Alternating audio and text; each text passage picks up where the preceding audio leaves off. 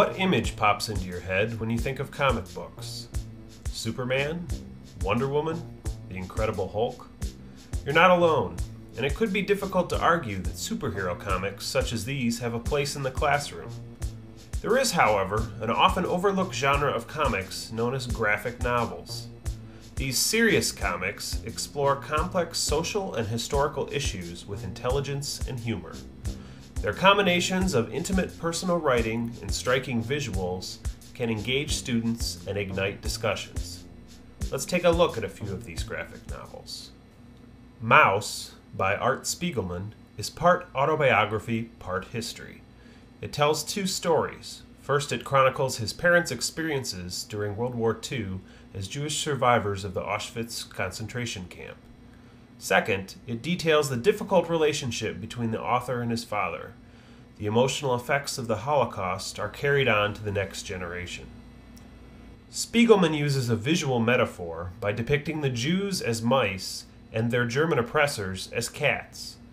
This can serve to make the unimaginable horror of the Holocaust imaginable and ease students into discussion.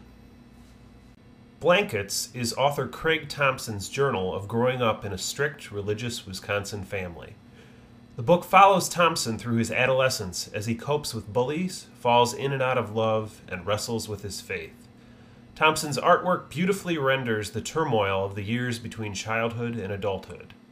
Many teenage readers should relate to the story, and Thompson's commentary on religion will provoke discussion.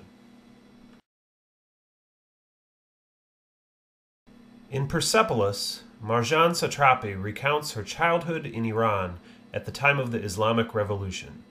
Satrapi's educated, progressive family is forced to adapt to a new life when violence washes over her country. Suddenly, her bilingual school closes, she is made to wear a veil in public, and friends and family begin to be tortured, imprisoned, and executed.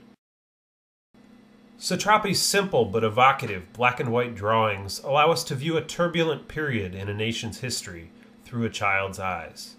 The book can build young people's awareness of a culture much different than their own.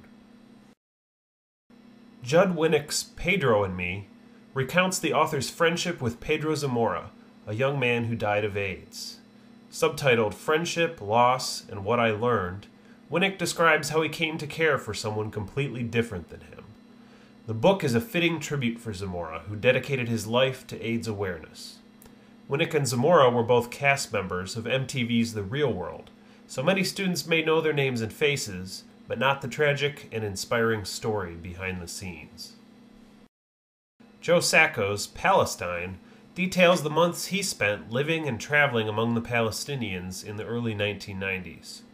This work of comic journalism melds interview transcripts and personal anecdotes with intricate artwork. Sacco focuses not on the politicians and generals, but on the voices and faces of average citizens caught in the ideological crossfire. The book serves as an excellent supplement to any political science or modern history studies. In many ways, comic books have grown up.